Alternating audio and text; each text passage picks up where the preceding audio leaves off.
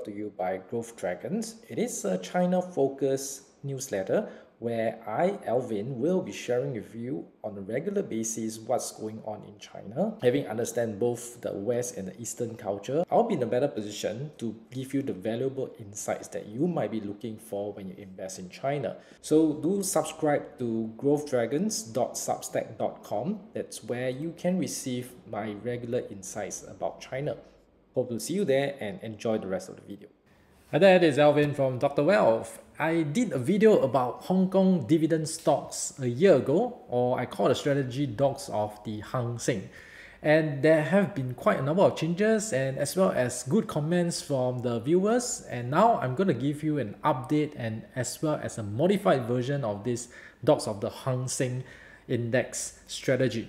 So to start off, it's good to do a quick recap of what this strategy steps entail, right? So the very first step is that we want to rank the Hang Seng Index constituents by their dividend yield, and the higher dividend yields will go on top of the ranking. And second, we want to buy the top 30%, okay, of the index components, so that would help us select the highest yielding stocks within the index. And then the third step is that once you build up the portfolio, 1 year later, we need to do the re-ranking again, and we have to review the holdings, right? So the top 30% might have changed. And if the stocks that we used to hold is no longer in the top 30%, we need to sell them and replace with the new ones that have entered the top 30%. And at the same time, the price movement will have made the allocation in each stock to be different, and that's where we also need to rebalance the portfolio into equal weighted proportion for every holding that we have. So that is the yearly basis.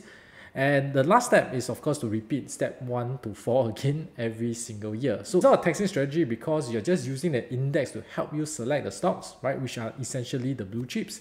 Then you use the dividend yield to rank them to identify which are the more undervalued, because the higher dividend yield stocks are the more undervalued stocks. And you just need to do it once a year. You don't need to monitor it daily basis and things like that. So it is quite a stress-free investment strategy that that a layman can do, that a man on the street can do. So let's go through now. But now let's go through what are some of the modification and consideration that you need to have when you want to implement Dogs of the Hang Seng strategy. So the very first one is that there have been changes to the number of stocks because HSI is undergoing a revamp. Every single year they add in more stocks. Initially they only have like 30 stocks, now they have ballooned to about 80 stocks. If you just take the top 30%, that would mean that your portfolio will have 24 stocks. Okay, it might sound a bit more excessive, and I think that about 15 stocks would have done the job. So which means that you need to make certain adjustment. Instead of getting the top 30%, just take the top 15 stocks with the ranking itself.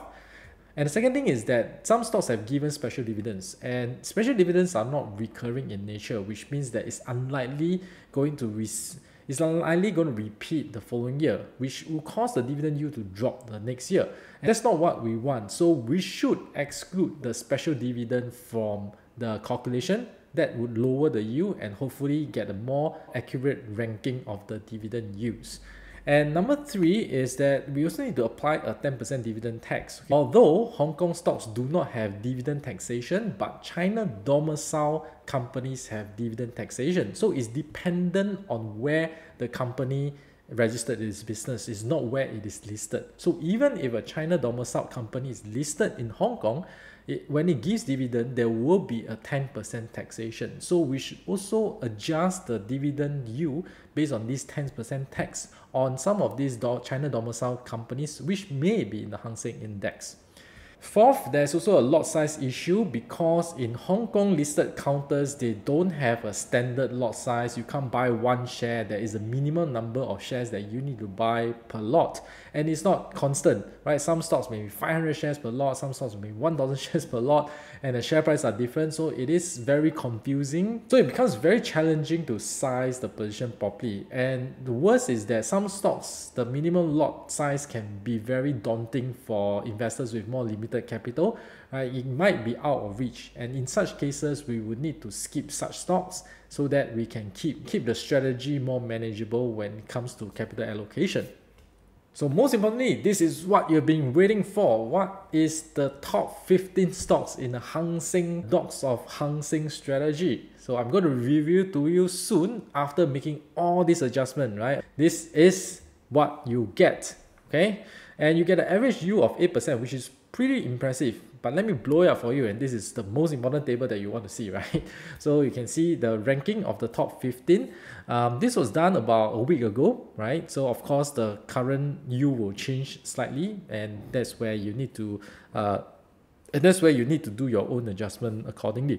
So of course you will see a lot of it's not surprising that we see a lot of companies coming from the traditional sector, right? We see real estate developer, we see oil and gas, we see banks, okay, mainly from these three industry. So I know what some of you might be thinking, right? Because of the property crisis in China, a lot of people are quite fearful of buying these real estate companies, and I think it's fine if you want to skip them. Okay, so that is one consideration that you want to have to manage the risk on your side. Okay, so that is but that would mean that you need to expand the list, or you just hold less stock, right? If you minus the real estate developer, there are 3 of them in the list, you will end up holding 12 stocks. Okay, so that is another way to adjust. So that's another way to adjust your portfolio holdings. But I would not recommend you to adjust too much, right? Because if you put too much discretion into picking the stocks, then might as well don't use the ranking, just pick from the index directly. Okay, so I always believe that sometimes a purely quantitative strategy might be more superior than using our own investor biases to select them. So there you go, these are the top 15 stocks of the Hang Seng Index, yielding of average 8%. And just to give you a more detail of what were excluded, right? Orient Overseas, this is the container shipping company. Henderson Land, CK Hutchison. The reason why I excluded these 3, even though they're in the top 15, was because their lot sizes mean that you need to invest 20,000 Hong Kong dollars in each of them minimally. So this is why I excluded them. Right? Remember, one of the consideration is to exclude the big ones, exclude the big investment counters. And this is some additional info, right? So if you want to build a 15 stock portfolio, it will cost around Hong Kong dollars $244,000, or translate to Sing dollars is about 43,000 Sing. And if that is too much for those who have more limited capital, then you can consider a smaller portfolio of 10 stocks. That would be about 26,000 Sing, or 152,000 Hong Kong dollars. So now you understand where I'm coming from, right? Because of the minimum lot sizes, it can be more daunting or more capital intensive when it comes to investing in the stocks of the Hang Seng Index strategy. So to conclude, I do think that such a dividend dog strategy is simple and is easy for even a beginner to start investing in blue chip dividend stocks. And we are seeing such a high yield, right? 8% average dividend yield from blue chip stocks. This is unheard of most of the time. That's also because Hong Kong stocks has been beaten down pretty much, and hence the yield has shot up quite a fair bit. But I don't think these yields are sustainable, right? Eventually the recovery will come, the yield will go down. And that means that for investors who still believe in the for investors who still believe in the China story, this might be a better way, right? Because you're still collecting dividends while waiting for the share price to recover, because China stocks has been down for 3 years, right? And a lot of people have been giving up, and a lot of people probably have given up waiting for the price recovery. But at the same time, if you're paid handsome dividends while you wait, it might make the wait more palatable. So this might be a suitable strategy for you to consider in this current climate. Thank you for watching. Give me a thumbs up and subscribe to the channel, and I'll see you in the next one. Goodbye.